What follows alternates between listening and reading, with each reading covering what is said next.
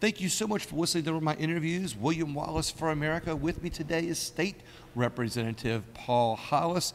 Representative, how are you doing today? I'm doing great. How are you? I'm doing good. I really appreciate your time. Thank you so much. My pleasure. And thank you for showing me this really unique view of the rotunda. I mean, it's phenomenal up here. It's an underappreciated viewpoint in the state capitol. Not many people know about, but I love coming up here and it's quiet. So. We got the American flag, and people can see that. Maybe we'll step to the side at the end of the video and let people see that American flag and all the other flags, that are up here. Well, where exactly is your district?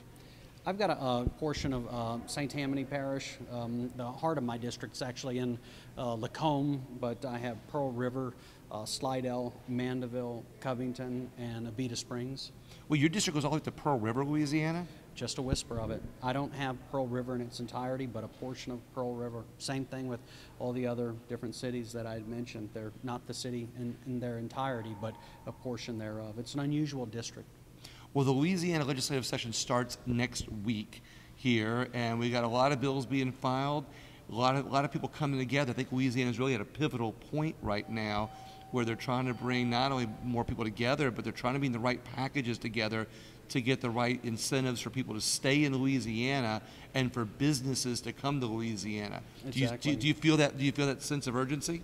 I do. I think that the special session that we had earlier this year to address a lot of the insurance challenges. I know a lot of folks are opening up their mail and they're looking at insurance rates that aren't going up 10–20%.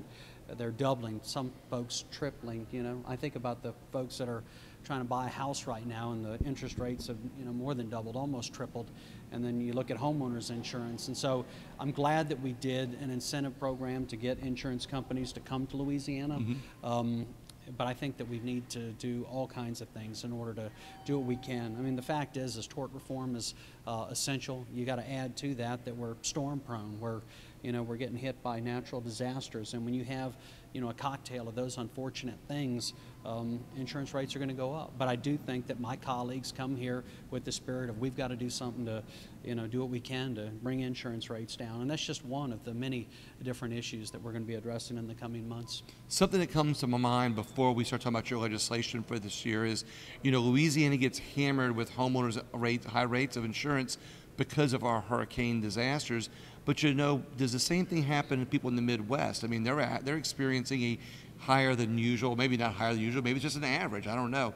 But you always hear about it more than usual because of the media, right. Tornadoes. Yeah. Do they experience the same kind of homeowners rates, you think, because of that, about tornadoes? It's a good question, and there's no state that's immune from, significant natural disasters. I mean, you talk about hurricanes in Louisiana, you talk about tornadoes, you can talk about flooding if you live out west, you can talk about earthquakes. So, there's very few states that have the luxury of not having major, natural disasters that pop up from time to time, but getting hit with significant storms here many a times over the last 5–10 years, you have to expect that insurance rates are going to, be adjusted, and they are, and it's unfortunate because people, they're not, the hair on the back of their neck's not standing up, they're freaking out, right. And I am as well, because you look at insurance rates to where they used to be 5 years ago compared to today, and they've gone up astronomically.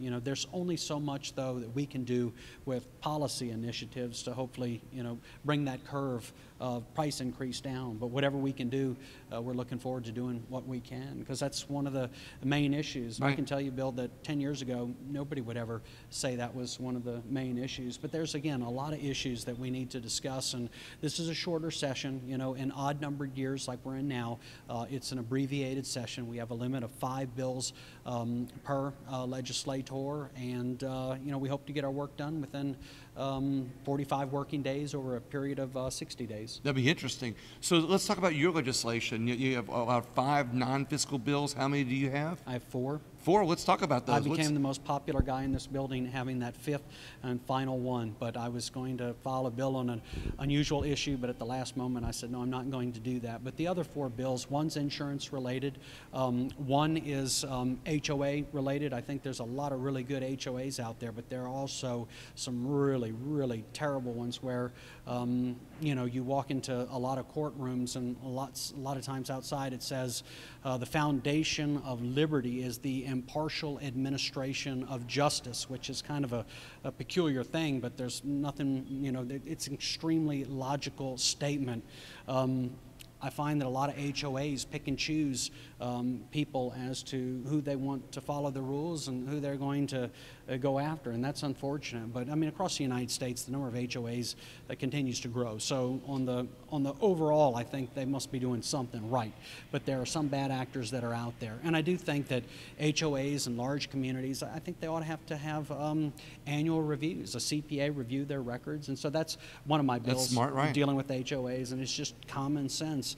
Another bill is something that folks in St. Tammany brought to me. They were outraged because in public libraries there were images and some of the books that were inappropriate. And I said, did you bring me one of these books? Because I wasn't even familiar with the issue. This is just a couple of months ago, and they gave one to me, and I thought it was going to be, one of those literature books from the, late 1800s that, we might have read while we were in high school. Right. But this was like a picture book, and it was highly offensive. And so I said to them, I will make a commitment to carry a bill that gives local library boards more oversight through the local governing authority. And St. Tammany Parish, we allocate $12 million annually to our libraries. That's a millage that they get each year, and the idea that you'd have folks that serve not at the pleasure of the local governing authority with a 5-year term, I just like more accountability than that. So what I've done is crafted a bill that just says they serve at the pleasure of the local governing authority. If you live in an area with a police jury or a parish council or whatever the situation may be, it just empowers them because they're elected. And so if they see things that aren't in keeping with the will of the most people in their area, they'll probably take some sort of action. And what I find interesting about that is, and not to use the word confusion in any non or assuming way, I'll say, but I think what's happening is a lot of groups are coming out against this type of legislation because they want to say that it's anti-LGBTQ or anti, but that, from what I understand, and just correct me if I'm wrong, and what I understand is that's not the case at all. These bills are not designed to be against anybody for how they choose or how they live their lives. It's being done to protect just children as minors, much the same way a minor cannot go into a strip club right now under a certain age. A minor cannot buy alcohol. They cannot buy cigarettes. And what basically what I think is the intention of this type of legislation is that a minor cannot buy porn or view porn like they would be able to buy it, because they can't buy it in the store either. Right. You're just saying they should not be able to have access to it. You're not trying to ban books from, ban books or ban LGBTQ thinking. You're just trying to say, hey, we got to put a barrier up between children and this type of material. Am I correct on that? Yeah, in fact, you understand it quite well. Hollywood, as it pertains to the movie industry, did this a long time ago. They've got an R, they've got a PG-13. No different than Hollywood. And so all we're doing is saying, hey, there are certain books that need to be flagged, to be held aside, to where, you don't want a young person being able to access it. And honestly, I've not seen that many books. I don't imagine it's dozens of books. I just think that there's a small quantity of books that are out there that are uncomfortable for a parent to look at and say, my 10-year-old child could walk into this library and not only look at it but check that book out. I just don't think that's in keeping with the folks in our area. But again, if your area has a different perspective on it, all I'm doing is empowering the local governing authority to have more leverage to use with those that are charged with deciding what books and how they're distributed in their public libraries. So you're not trying to take them out of the library, you're just trying to put a barrier up between those books and children. That's exactly right. That sounds pretty simple to me, and that sounds it's still very pro-First Amendment. Yeah. It's just putting the same barriers up that we have in society already. I think it's a very logical bill. I hope to get the support of the legislature, and I look forward to it being signed into law. So before we go to number 4, I'm going to go backwards to the HOA. What is the primary intention of this bill? Because we always hear about the HOAs, and what always is interesting to me is that these HOAs are made up, the bylaws and the regulations are always made up by our own neighbors that we live next door to, right, in areas that we chose to live in. Why in the world would all of a sudden they be, is it just that they get that taste of power, so they write in their bylaws, I don't like my neighbor's mailbox, so I'm going to say no mailboxes of that color or that, that type of mailbox should be allowed. Right. It's almost a form of discrimination if you think about it. Well, there are, and I won't get into it, 3 different types of personalities of those that serve on a HOA board. And I've served on a board once before, and I did it for a short period of time, and I didn't particularly enjoy it. But it's something I'm not, I'm not dismissing it. It's important work that people have to do. What I do not like, though, are HOAs that judge people for, say, leaving their garbage cans out too long, and then somebody else leaves them out even longer. The person that leaves them out for the longest period of time doesn't get a fine in the mail, but the person that leaves them out 20 minutes too late does. And so my point is unfortunately, I do think that some HOAs pick and choose the people that they want to poke at, and it's a terrible situation for someone to have to be in, because I'm all about rights for property owners. Most people like myself, you don't just buy a house and pay for it all at once. A lot of folks like myself pay for it over 30 years, sometimes even longer. Right. But my point is for a lot of people, it's their single biggest investment. You live in it, and the last thing you would want to do is have an HOA board that you feel like is poking at you unnecessarily or unfairly or targeting you. But worse than that is when homeowners go to their annual board meetings or quarterly or however often they are, when you look at the expenditures and you think about, a lot of these take in quarterly assessments, fees, whatever you dues, whatever you want to call them, they're extraordinary amounts of money, and the accounting in some of these cases looks like it's been jotted down on the back of a cocktail napkin. Yeah, right. And so I just think to have them have to go through some sort of auditing process to account for those monies that were taken in and spent should be available to the people, and that's all that my bill is seeking to do. And I purposely draw a line at the size of the community. I mean, if it's a 10-home, 10-resident community, it would make sense, but in larger communities dealing with larger amounts of money, I do think that ought to be a requirement that HOAs have to adhere to. And I think that HOAs will continue to grow because, again, I'm not implying that HOAs on the whole are bad. I do not believe that. I just believe that there is a percentage, a small percentage, that operate in a way that is extremely inappropriate. And like we do here at the state capitol often, we have to create policy that does try to weed out the bad actors, and that's exactly what I'm trying to do. And what I like about this is, well, I say like about it, what you're referring to them on accounting for the money, there's an association in St. Tammany right now that's going to spend a lot of money on a new building, and they're kind of bypassing the will of some of the people, so it kind of covers both things like you're talking about, right. Finances and money. Before we go to number 4, number 1 was about insurance. What was that one about?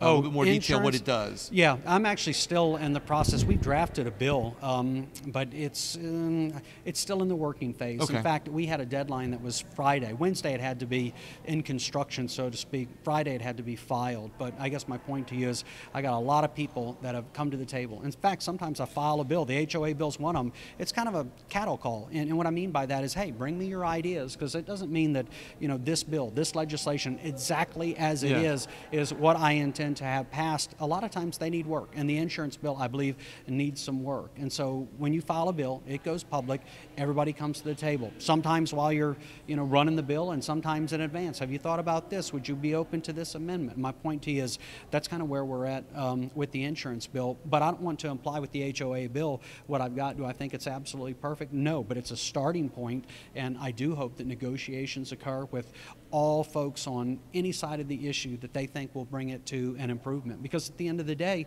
what do I need? 50% plus one on the House side. Then I got to do the same on the House floor. Then I got to march it over the Senate committee, and then the Senate floor, and then I got to cross my fingers and hope the governor's willing to sign it. But if he doesn't sign it, I don't think he'll veto it. He'll just let it, go into force, and that's the process. Kind of like the old civics lessons when we were, in what, 9th, 10th grade, whatever it is, when the coach taught the class. I'm teasing. I mean, sometimes it was the coach. More often than not, it was the coach. But an important lesson. Health class too. Always, the ones taught in that his PE shorts and his white tube socks that go up to his knees, and interesting stuff. But you brought up something that I want to make a point to educate the public on. When you talked about filing your bill and you say that's not completely done yet, I'd like to point out that this is the process where a lot of people don't realize that here in the Capitol building, there's hundreds of employees that take all of this legislation and they make sure that it doesn't conflict with other bills in the past.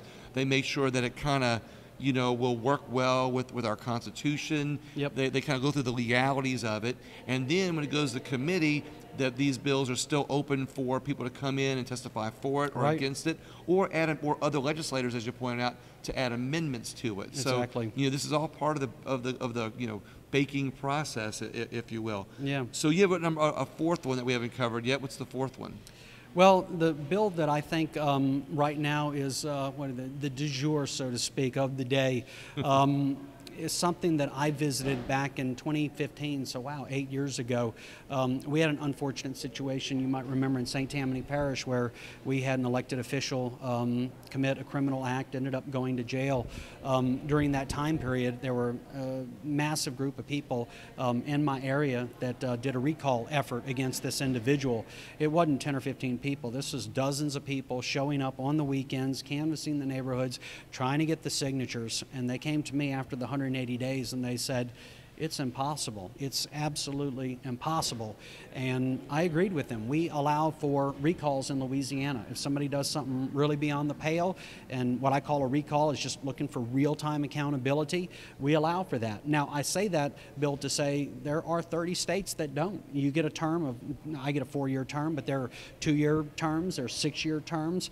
Some would argue, well, that's the term, and you serve, and when that's over, then you move on. Right. But I don't believe in that. I'm glad that we're a state that allows for a recall, because I do think that there are rare circumstances where if some group of folks wants to get together and toss somebody from office because they've done something egregious or a number of different things that are egregious, then they should be able to have that ability. In Jefferson Parish, this was years ago, there was an attempt to, at the time, they had a fella that was doing things that a lot of folks felt incredibly inappropriate, and so there was an individual who head up that recall effort named Robbie Evans. I had called him. We got off to a bad start because I said, hey, after 180 days, when you fail at getting signatures, can you come to the Capitol and testify? And he's like, we're going to get the signatures. And they didn't. He didn't know what I knew, which is in 100 years of Louisiana recall history, in a large area, no recall had ever been successful because getting the signatures are so challenging. And so my point with this is,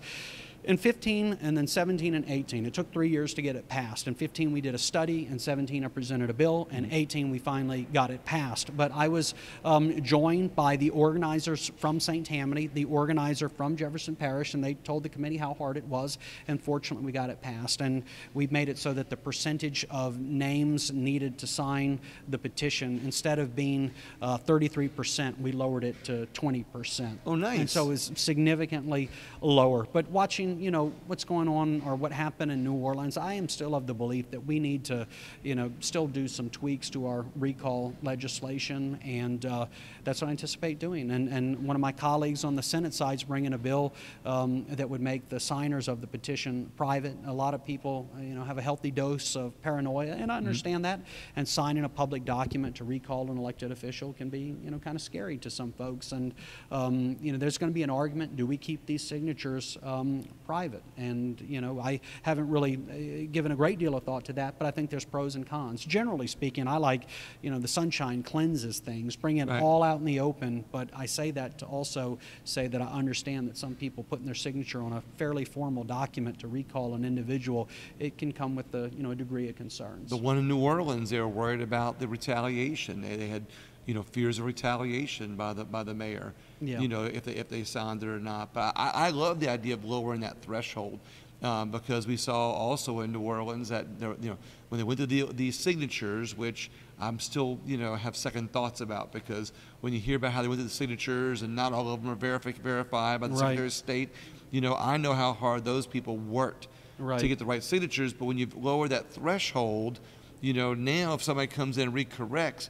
it's got to get pretty low in order to be able to have enough disparity to throw it out. But what's wrong with having a second election? We have multiple elections all the time. What's wrong with lowering that 20%? Because if you've got somebody that's doing bad or not doing their job, lowering that threshold and just kicking them to another election process where the votes are secret, there's nothing wrong with that. If they're good, people like them, they're going to keep them in. If they're bad, they're going to kick them out. Well, in Love it. Orleans, a lot of people, it didn't do the math, but under the old system of 33%, they'd have needed almost 80,000 signatures. We lowered it to 20, and that brought that number down to like 47, 48,000.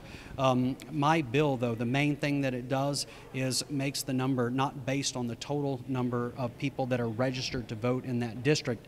Instead, it makes it on the total number of folks that actually voted in the previous election. Oh, nice. And just so you'll know, in the other 19 states that allow for recalls, the vast majority base it on those that actually voted. So we're not unique, but we're one of a handful of states that. And another reason I like that is because oftentimes we find that a lot of the registrations that are on the books are either old, outdated, people move. It's a debatable number. It's a debatable And number, then but when when you you have who showed up at that last election, that's not a debatable. That's a signature verification. As it is now, this. it's when you show up to do the recall, because you get 180 days. So is it at that point in time you do registered voters? Is it when you bring the signatures in?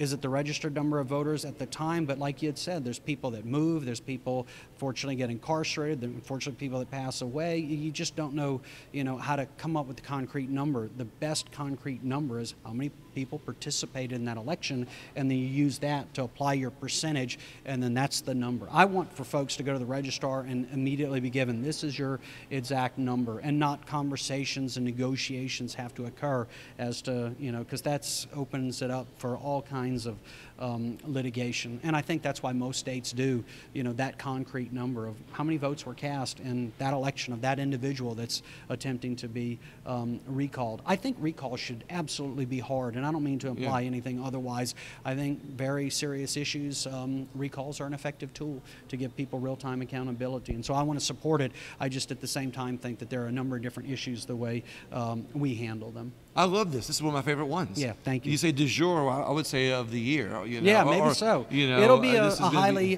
watched, covered kind of scenario because I think everybody knows that we could use some improvement in that area of law in Louisiana. But there's so many make different elected issues. officials more accountable for their actions. I love Yes. this. Love this. One more question for you before we wrap up here. I think that I always tell people I think freedom in America is under attack. Yes. And it's most people think of the freedom as being First Amendment or Second Amendment, but a lot of people don't think about all the freedoms that we're losing through the alphabet agencies and the laws that get created in the bureaucratic levels Yes. of our government that gets or the Constitution gets circumvented. So how do you think that freedom's under attack in America? Or how does it relate to Louisiana? Or do you think that freedom in Louisiana is under attack? Well, I would just say on that subject at the 30,000 foot level, let me give you an example. My son and his fourth grade class will be at the Capitol this week, and I'm really excited about that. And I do tell people when they come to visit the Capitol that America, you've given incredible freedoms, and I would just suggest that anyone never take that freedom for granted. I hope that when kids come to the Capitol, they look around our beautiful Capitol. It's the most beautiful in the nation, although I've not been to every one, but I've been to a bunch. Don't take it for granted. Participate in the process. I think people have a duty to show up and vote, to learn about the candidates. I always encourage people to do what they can to be a part of the process, because I guess my point to you is you have to protect the freedoms that we have, and you do that by getting involved and letting your opinion resonate with others and participating in our democratic process. There are some people that want to complain about whatever the issue might be, and I ask, are you a registered voter? They've never even voted before, and I would say to them, then you're a part of the problem. If you want to do good things, you've got to participate and you've got to stay informed. And I'm glad people watch your show, participate, and you're very proactive. And this guy, I'm telling you, a day doesn't go by. It's like the sunshine. If the sun's not, if William's not here, then something's off. Something's so I appreciate the work. Thank that you very do, much. the I appreciate it. advocacy Thank you very and much. everything. Yeah, I appreciate that. Like you said, it's about getting involved. And I just tell people who say, "Well, I don't register. I didn't register to vote, or I don't vote because my vote doesn't matter." Whoever's gonna get elected gets elected anyway. And I always tell people, it's not. Sometimes, even if you think that way, the chance that you vote or the fact that you vote, Right. the people who are counting the votes see what people are thinking. Whether you think it matters or not, they know how you're thinking. Agreed. Once again, thank you very much. I My appreciate pleasure. it. Thank you We'll as well. step one step back and let Yeah, people see sure. that little view of the Capitol. Everybody else, please share the video, share the interview, and we'll see you soon here at the Capitol.